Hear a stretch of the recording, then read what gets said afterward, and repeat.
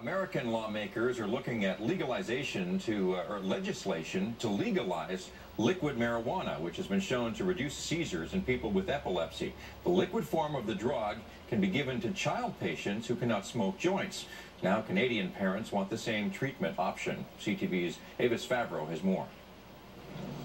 The medicine that's keeping 2-year-old Kate Podson healthy doesn't come from a pharmacy, but from a marijuana plant, crushed and turned into oil. And she takes this 3 times a day. Her father says it's the only thing controlling her epilepsy, with seizures that used to strike every 2 days. What we're seeing is about 1 a week. She actually hasn't had one for 2 weeks right now. Parents around the world with children suffering from severe epilepsy are turning to cannabis oil, fueled by anecdotal reports that it works. 6-year-old Liam McKnight used to have hundreds of violent seizures a week. Since starting on the cannabis oil in June, his mother says everything's changed. That whole period at the end of June, he didn't have any seizures at all. Here's the dilemma.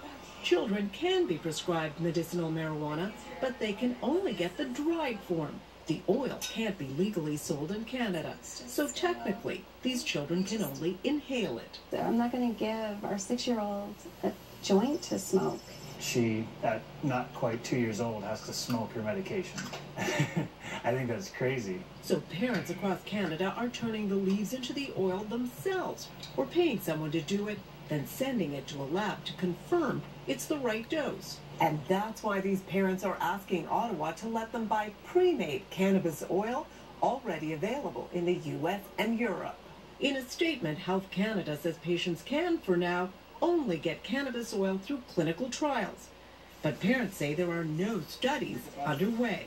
It's very frustrating for us. So they're left to beg politicians to approve the oil that they say is their child's best medicine.